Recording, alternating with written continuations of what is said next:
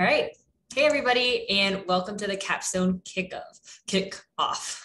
So first, a couple reminders. I guess first to start, blogs.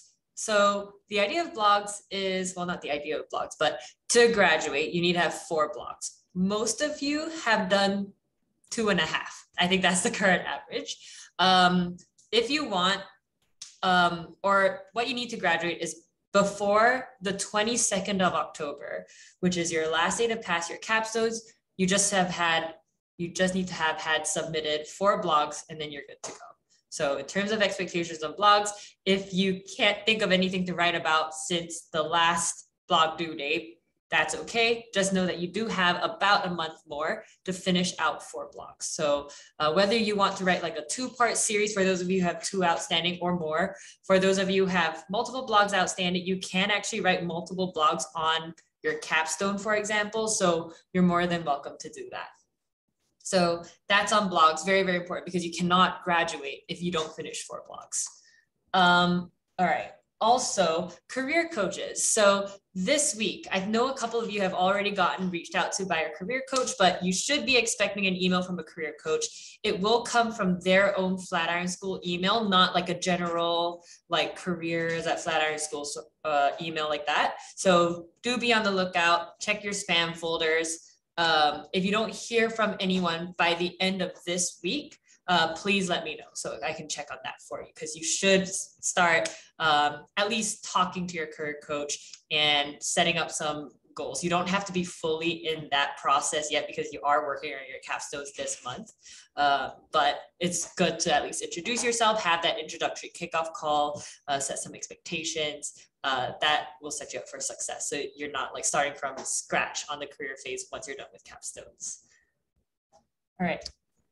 Questions on career coaching, any of that so far? There is actually weekly a career coach AMA that happens every Thursday. So if you're interested or you have questions specifically for career coaching, you can check that out. There's always someone there. There is always a career coach answering questions there.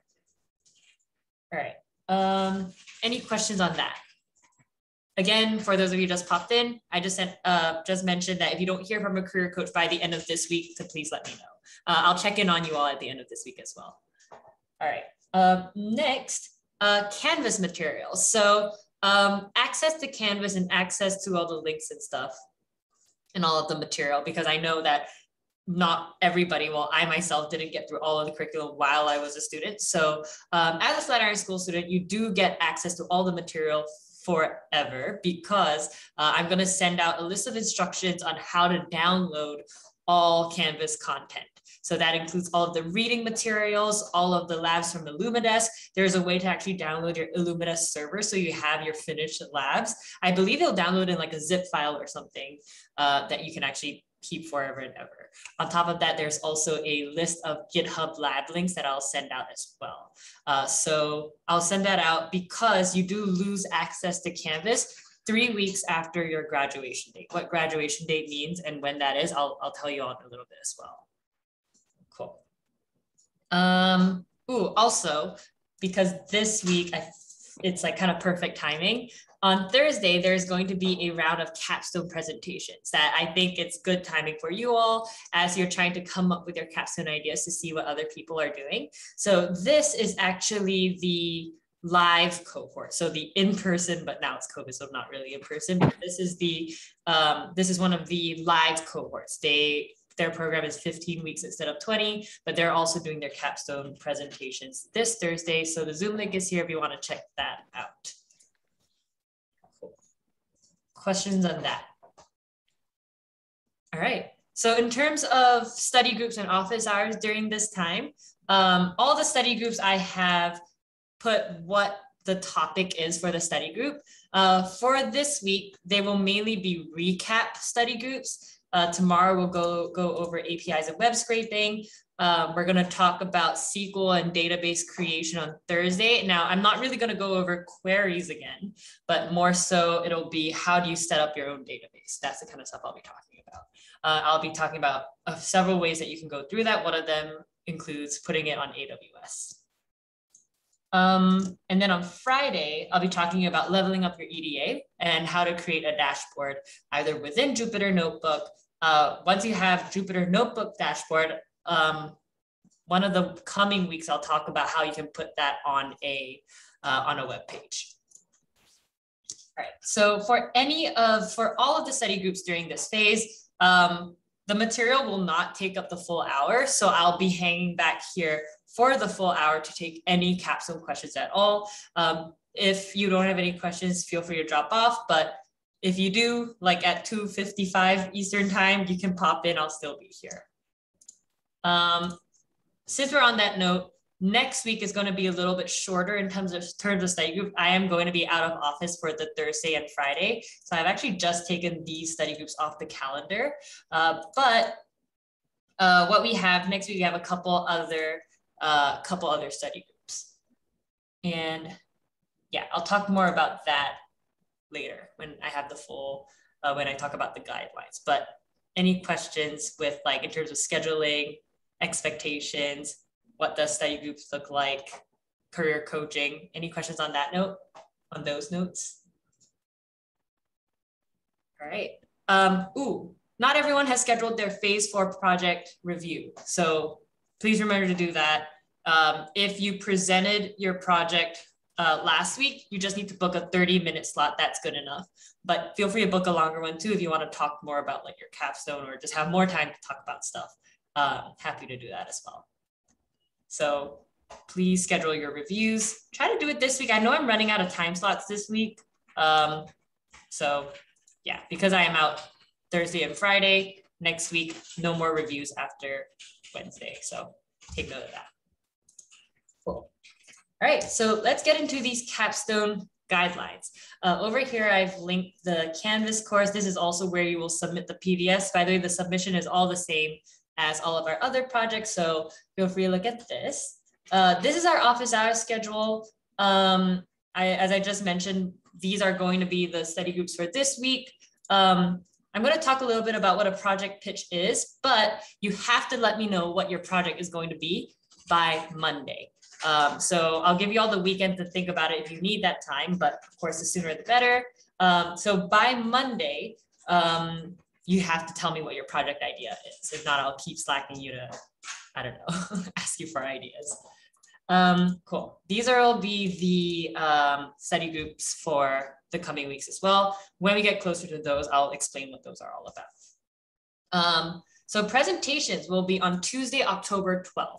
So far we've been doing our presentations on the last Friday, but having an extra weekend is always useful, especially for the capstone. So the presentations for the capstone will be not on week 4 of the capstone phase, but the following Tuesday. So if you look over here, capstone week 2, 3, 4, capstone presentations happen on this day. So take note, you have that extra weekend to tidy up your presentation if you'd like. I know the past few presentations, I mentioned that it doesn't have to be like the final product. With this, it is preferable that it is the final product because these are your final projects. So yeah, I guess that extra weekend will help. On that note, you also see that there's an MVP presentation. So I'll talk more about that next week, but at the beginning of week 3, you'll be having to give like a midway through presentation, which is actually very, very important to know because basically if you're ever midway working through a project, either for work or if you're talking about during an interview, that style of presentation is important to get used to. So I'll talk more about that next week. But in terms of expectations, just know that midway through, you're gonna have to give a presentation about your project. All right, I think that's most of the logistical details. Any questions about that before I start talking about coming up with your ideas? Okay, so coming up with your project ideas, all these projects are going to look quite different, which is very, very exciting. And pretty much your project can be anything that we've hit on from phase 2 onwards. It just has to include some sort of machine learning modeling, and that's good enough. Of course, there are other requirements that I'll talk about in a bit, but regression is fair game for a capstone project. I think a lot of people think that because we did regression back in phase 2, that's not good enough, but you can 100% do a regression for your capstone project. You can also do classification for your capstone project. It doesn't have to be one of those phase 4 topics that we did. Of course, you can build up and combine a bunch of different things. Those we can talk about individually.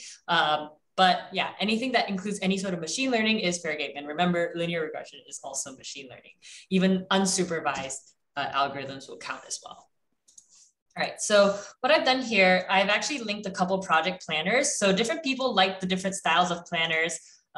There's this one that, I mean, of course, not every segment is going to be relevant for every project, but to the most of your ability, if you would like, some people actually do find this easier to make a copy of this, fill it out with your project information and send this to me. That's actually a really, really easy way to pitch your project if you don't want to like explain everything in like, I don't know, a long paragraph. You can use one of these. So this is more about like the different components of your project. And this is another, I guess, basically spreadsheet version of that same thing. So it's up to you which one you prefer. Feel free to make a copy of either one. You also don't have to use one of these. I've seen people who prefer using things like Trello boards or even their own Google Doc. You can do any one of those. The way that you go about managing your own project is very much up to you and is also something for you to kind of figure out during this month. Happy to share my tips if you want to talk about it as well. So these are a couple capstone planners. Just know that not every field will be relevant. So if you can't think of how you want to fill in, like, is the data you collected representative of the problem to be solved? If you can't really answer that question, maybe you have like image data and it's not 100%, you can't really answer that question in a way that makes sense for your business context. That's not the end all be all for your project. So just know that there is expected to be some blanks in here that you can't fill up because not every project will fit every part of these planners. All right. So yeah, your project pretty much has to be an equivalent of an end of phase project with something added. For these projects, I'm going to be a lot more stringent on business cases. For those of you who have started your reviews for this phase as well, I've talked more about business case, a little bit more in depth on the business case and contextual, tying in context with your technical work. So I will be focusing a lot more on that because that's really the part that you can speak to during interviews. Also, one thing to note that's very, very important is for your capstone project, you cannot take an off-the-shelf data set. So that means no Kaggle data sets, no like UCI machine learning repository data sets. You will have to synthesize your own data. Now that can mean a few different things. Of course, most straightforward, get your data from an API or web scrape your data. Other things that you can circumvent is if you have a bunch of different data sets, maybe a bunch of CSVs, and you are synthesizing all of those CSVs into one, that circumvents that, that no off-the-shelf data set. So if you have a lot of tables or multiple tables that you're putting together for your analysis, that's fine as well. But for the most part, most people get their data from APIs or web scraping. And by the way, that's what our review will be on tomorrow. Questions about the data requirement? I'll say if you're unsure, just send it to me. And if I tell you okay, then it's okay. All right. I talked briefly about this at the end of last week while we were doing our check-in, but places to start. I think like half of the people here maybe, or half of the students that I've ever had, the hardest part is coming up with a project idea.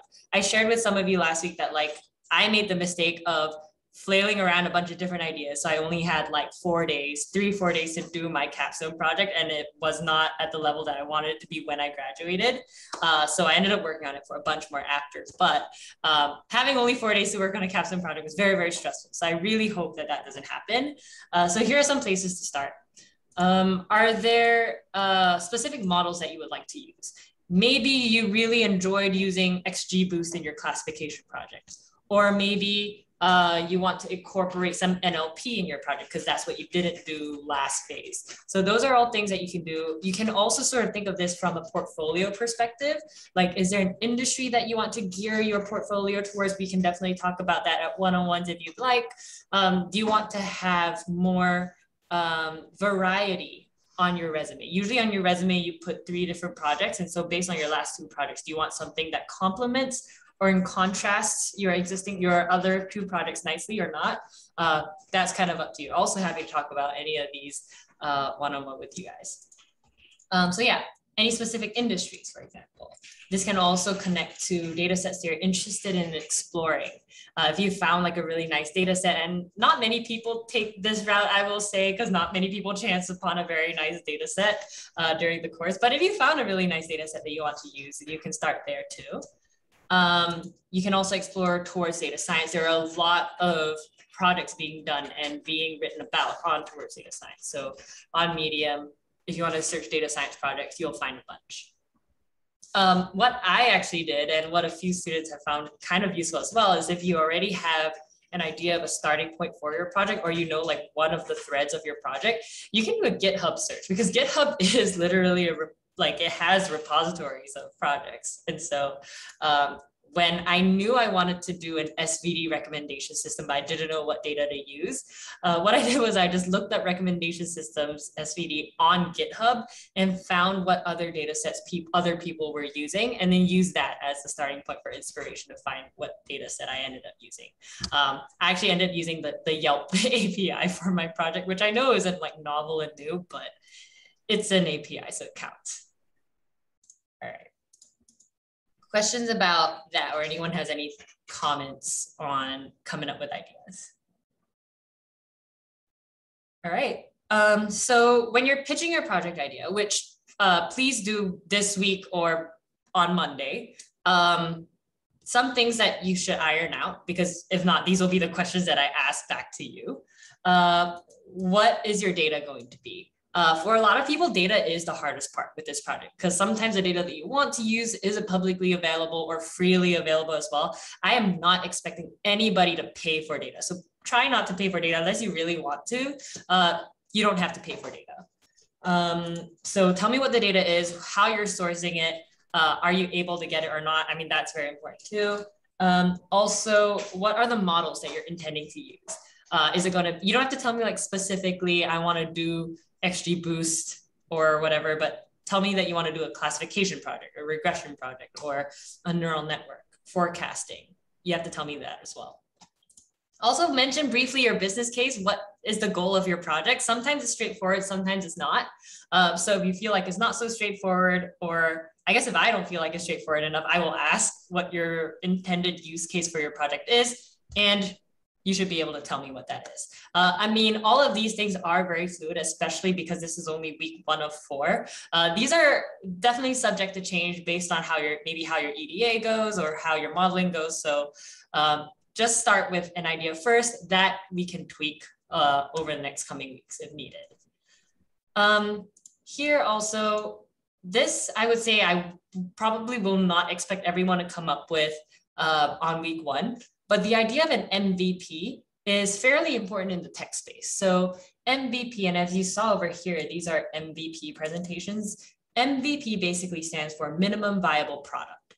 And that's pretty much like, okay, if I didn't have 4 weeks, but if I had like 1 or 2 weeks, what can I quickly throw together to be a product? MVPs mean very different things in the world of software engineering versus data science. So for data science, it would sort of be like, okay, what is your baseline model going to be? Like if I just needed to push out a model and I don't have the time to like run a super long, like 8-hour grid search, what will that be? We'll talk more about the details of MVP next week for sure. But something that's also good to think about is, yeah, if you have limited time, what can this project look like? What should this project look like if I had the full 4 weeks? And what could this project look like if I had unlimited time? So those are good ways to like tier out and scope out what's possible for your project. All right, I'll talk more about these next week, but any questions before I talk about graduation? Okay. So graduation date is a little bit confusing at Flatiron. So basically, you have to pass your capstone review and submit all your blog requirements by October 22nd. And that's basically because that's 2 weeks after week 4, the Friday of week 4 of capstone. So you have those 2 weeks to finish out your capstone. If you don't, you run the risk of having to redo the capstone phase with the next cohort. We don't want to do that. So do note that October 22nd is the deadline. Actually, what's funny is I started Flatiron School October 22nd in like 2018. So fun fact. Anyways, submitted on Canvas, same way as other projects. Also, you have to have 4 blogs, presentations that I mentioned earlier, October 12th. So October 22nd is the deadline. It's the last day you can pass your capstones. However, what if you've diligently done all of your blogs and you wanted to do your capstone review on like October 12th, like right after the presentations? Now, if that's the case and all of your deliverables, you've passed your project review on October 12th, your official graduation date will be that day.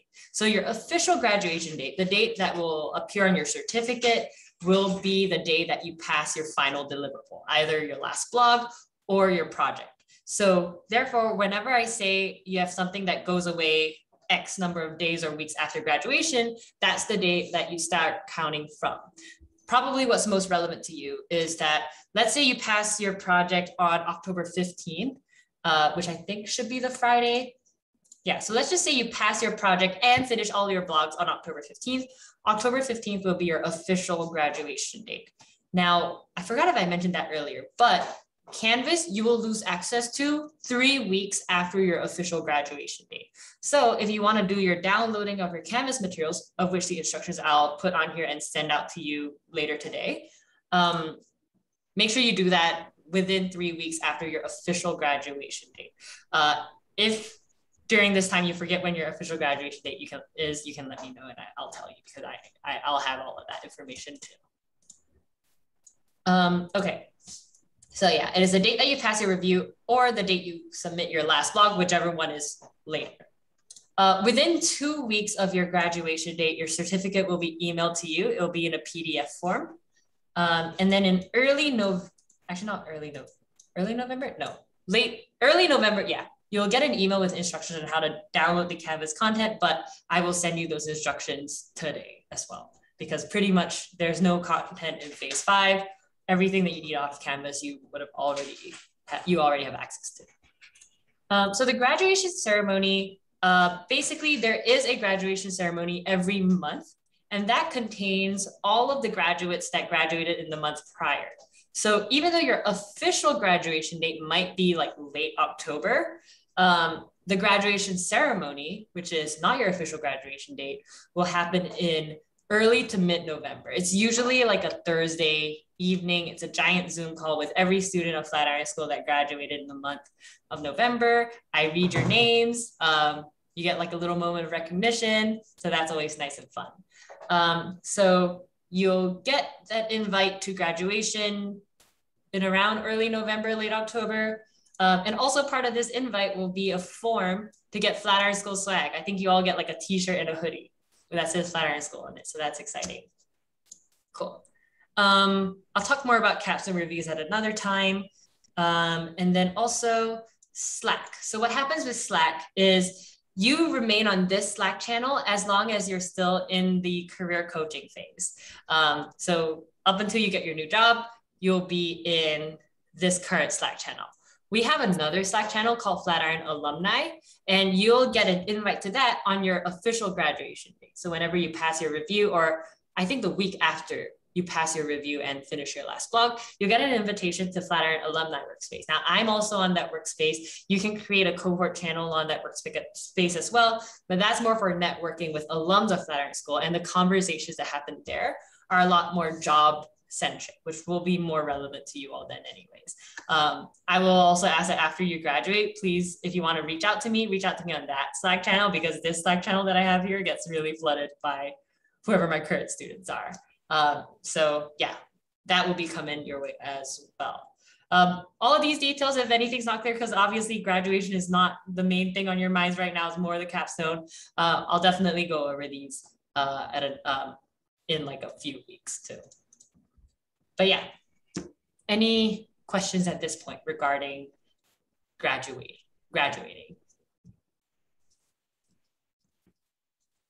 Okay. Cool. So again, these are a bunch of example projects. I do want to caveat the fact that a lot of these students have been working on their projects after graduating. So if you see some like really, really impressive project that seems like, how did this person do this in 4 weeks, is very likely because they continued working on it after graduation, which is something that you all can definitely do as well. So if you see anything that looks insane, just know that they probably worked on it for months after graduating.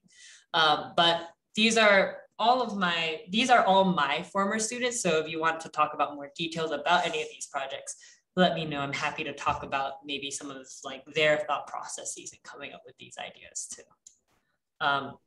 Yeah, when I went through this program, when I was doing capstones, I was like the second ever class of data science students. So I had like not even 6 projects to look at as reference. So now you have all of these. And I believe on Canvas, you have more examples as well.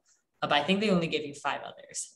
But yeah, any questions about anything so far as we get into this capstone phase? All right, well, for this week, it's just gonna be a bunch of review study groups. Today included, I'm gonna stay on the line until 3 p.m. Eastern to talk about any ideas, questions you might have.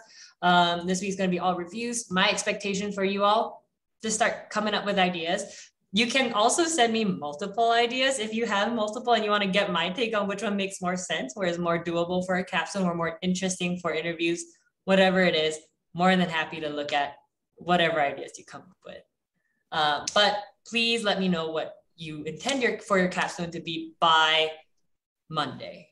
Sooner the better, of course. If it's something that you have like half an idea, also happy to look at it. I feel like any starting point is good for me to know. Cool. Any other questions before I stop the recording here? All right.